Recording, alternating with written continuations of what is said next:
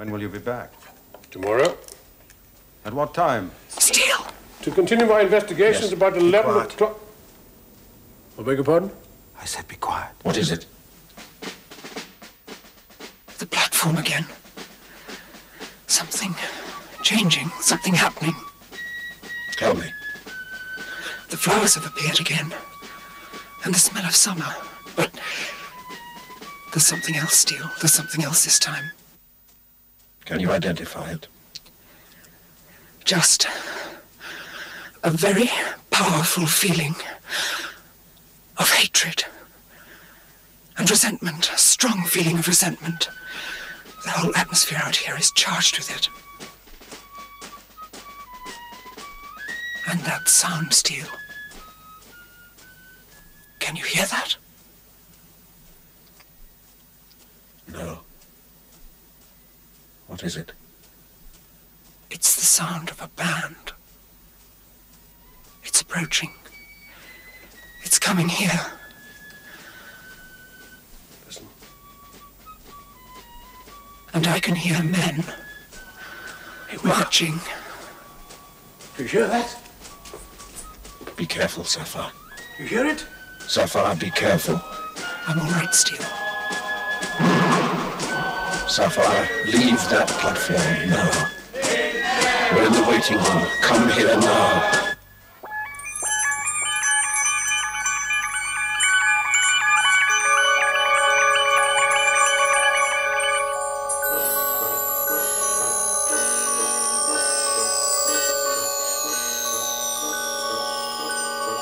All irregularities will be handled by the forces controlling each dimension. Transuranic heavy elements may not be used where there is life. Medium atomic weights are available. Gold, lead, copper, jet, diamond, radium, sapphire, silver, and steel. Sapphire and Steel have been assigned.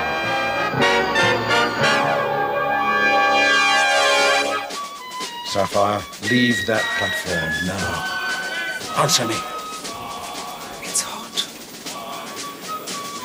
It's a hot summer day. He likes the sun. He says it makes things grow. It makes the corn ripen. I can hear wood pigeons and bees. It's very hot and very, very still. He's with them, you see. It's their special send-off.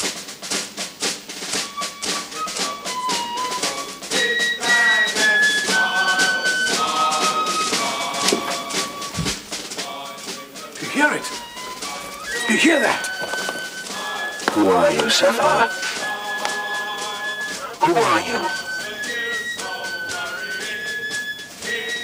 No passenger trains today. The station is closed to ordinary passengers. The waiting room doors are locked. They're just the girls. Just the girls who gave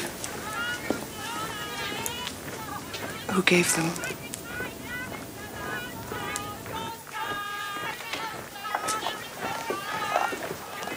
Look! Look, it's daylight out there!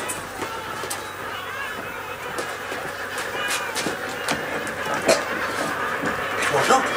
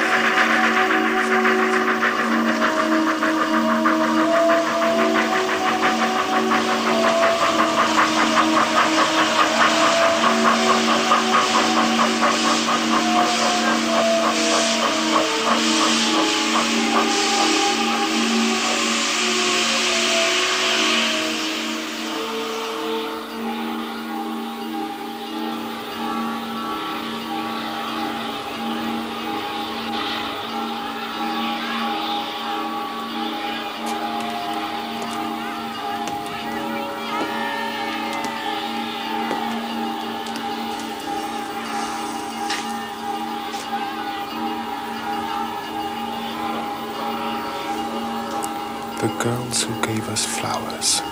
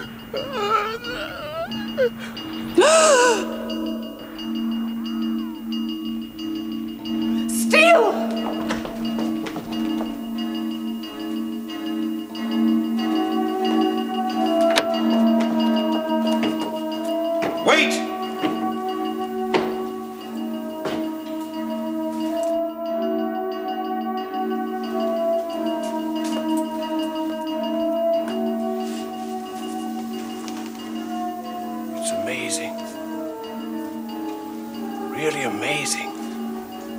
Tell me. It is without life. An external projection? No, an after image. After image? Yes, it lived once.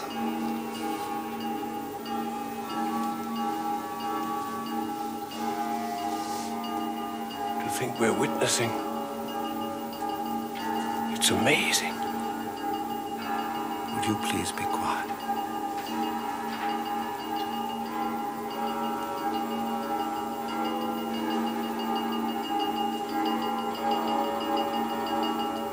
Who were you? Surely you can see he was a soldier. Who were you? Who am I more like? No. Sorry, but you're dead. Who were you? At least give the poor lad a chance. Please, let him do it his way. You might as well tell me. Reckon you might as well find out for yourself. All right. What do you want here? Reckon you might as well find that out and all.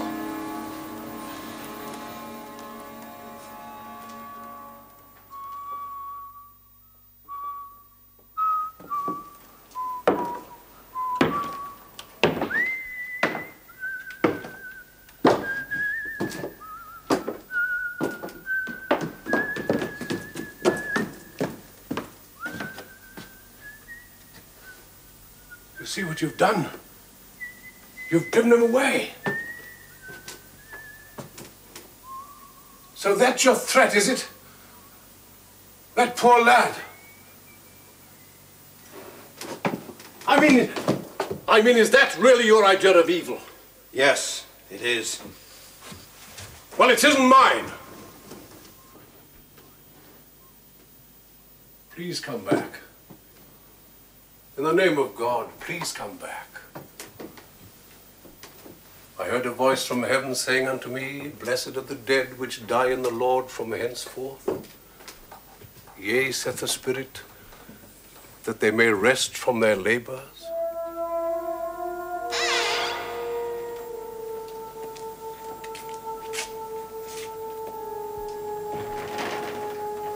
The after image belonged to someone who died during the Great War. Great War? 1914 to 1918. Died here? You mean this was a battleground? No, the send-off was from here. His send-off. Did you hear the train? Yes. And the women? Women? Yes, the ones who once cheered them on their way and made them think that they were heroes. No, I didn't hear them. I did. It was something he wanted me to experience, to participate in. Just momentarily.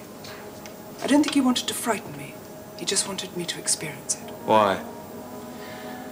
Because those women were part of this place for him. He resented what they stood for. You sensed that? Yes. Was it the same feeling of resentment and hatred you felt earlier on the platform? Some of it, yes, but not all of it. So this is where it all started for him. His death started here. Great wars, civil wars, holy wars. You know, sometimes I wonder why they bother to send us here. It's not enough. That amount of resentment, it's not enough. He was a soldier. He went to war. He must have allowed for the possibility of being killed prematurely. It's not enough. You're sure that was the war he was killed in? Oh, yes. I saw his death. It was something else he wanted me to experience. Where's Tully? Waiting. Where? In the waiting room. I'm going to send him home.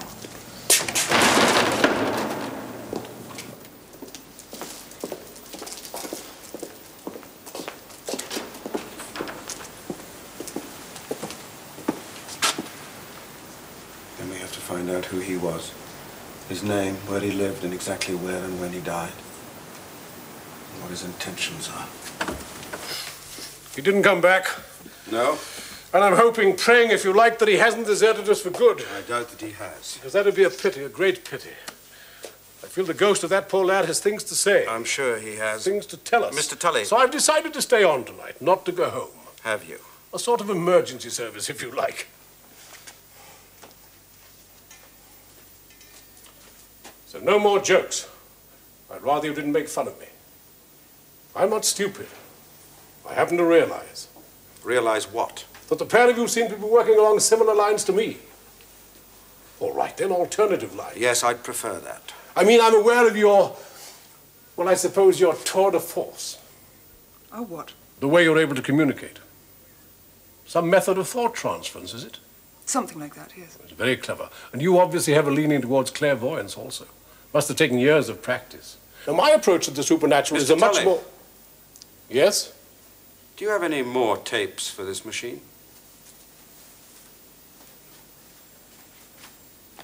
I have some, yes. Recordings you've made here during the past 2 months? Yes. But I'm not giving them to you. You referred to my equipment as junk. It's still junk. Give them to me. Oh, no. This happens to be part of a record of my research. Now, I've answered a great deal of questions from you, but you haven't answered one of mine. So, as fellow investigators, a part of my research information in exchange for a part of yours. Tell him.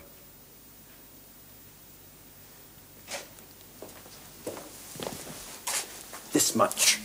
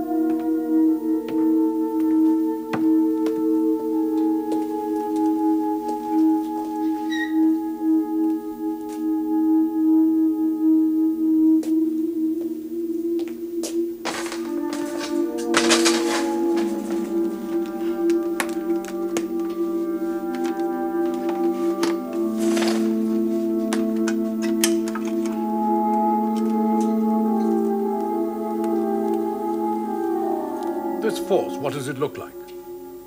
We don't know yet. And yet you say that it's dangerous, it's evil. Yes. Then it can hardly be the ghost of that poor soldier. The man who killed him, perhaps. No, this force is not human. But you said... It simply draws its power from emotional responses of the human kind. You mean the human soul? No, I do not mean the human soul. I mean responses. Like what? Like hatred, anger, resentment. You're trying to tell me that this force thrives upon feelings, upon some of the worst human feelings? Yes. Of living people? No. Preferably the dead.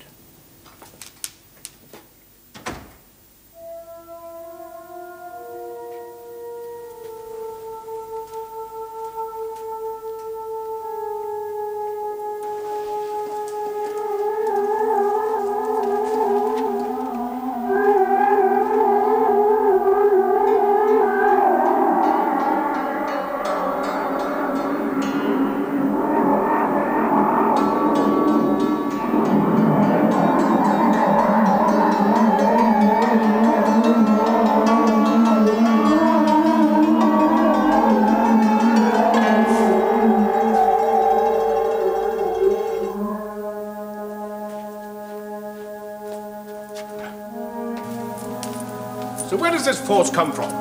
We don't know that either. Well, you seem to know enough. Yes. Now, how can this force use the persona of the dead? Because the persona lives on. Where? In the atmosphere. It only has to be activated. All right, so where did you... No more questions, please. What? The exchange is over. It is not. I let your friend have 4 tape recordings. All I've had so far in return is a few hints about how dead people... Mr. Tully? Ah, just the man I wanted The to see. first tape on this machine. Yes? Had it ever been used before? No. It's a blank tape. A new one. Did you check it before you used it? Of course, I always do. And? Well, I just said it was blank. The first and only recording made with this tape was out there earlier this evening. Yes. Have you played it back since? Well, I haven't had much chance, have I? What is it, Steel?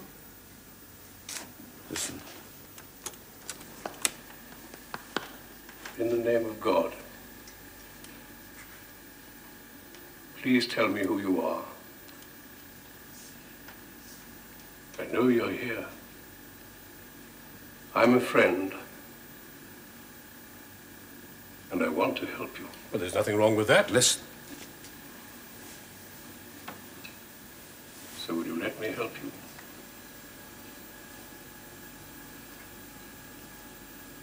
Please. You can trust in me. A pigeon.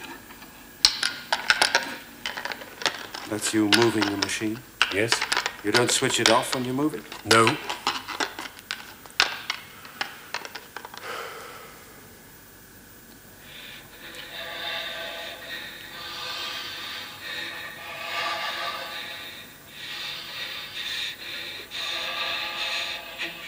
What are they doing?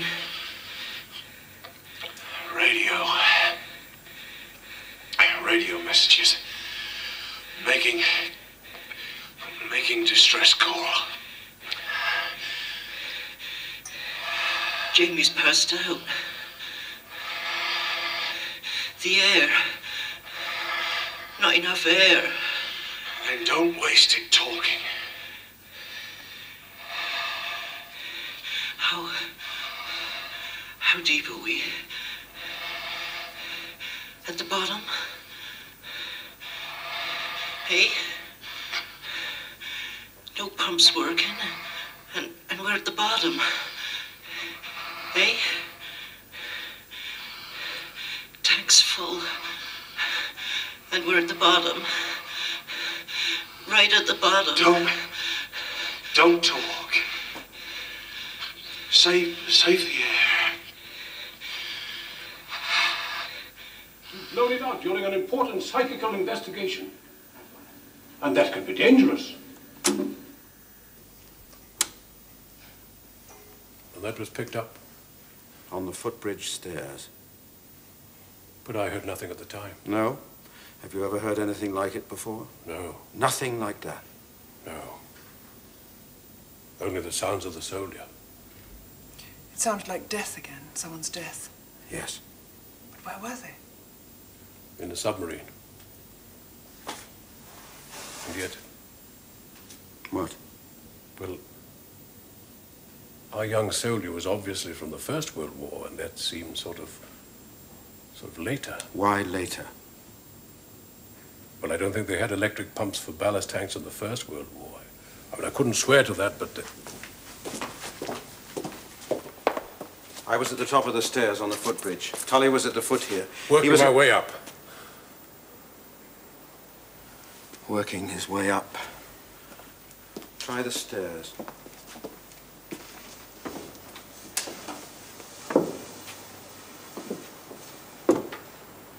Nothing. What about the top?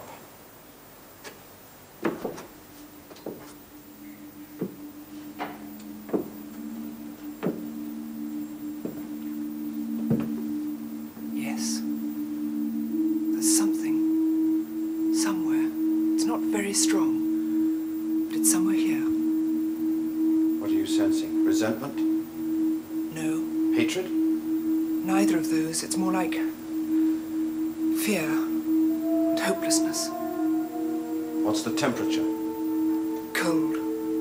That's odd. I've never recorded a temperature drop there. Always the opposite.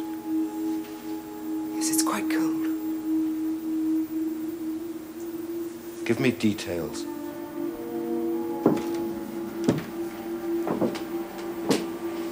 It's just cold.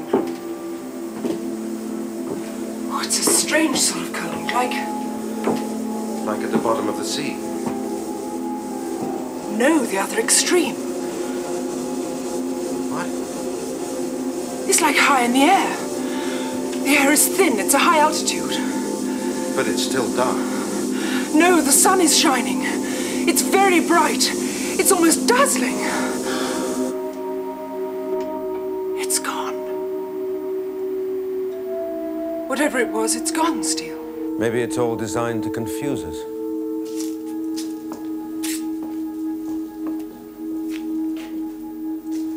It's all a bit of a mixture, isn't it?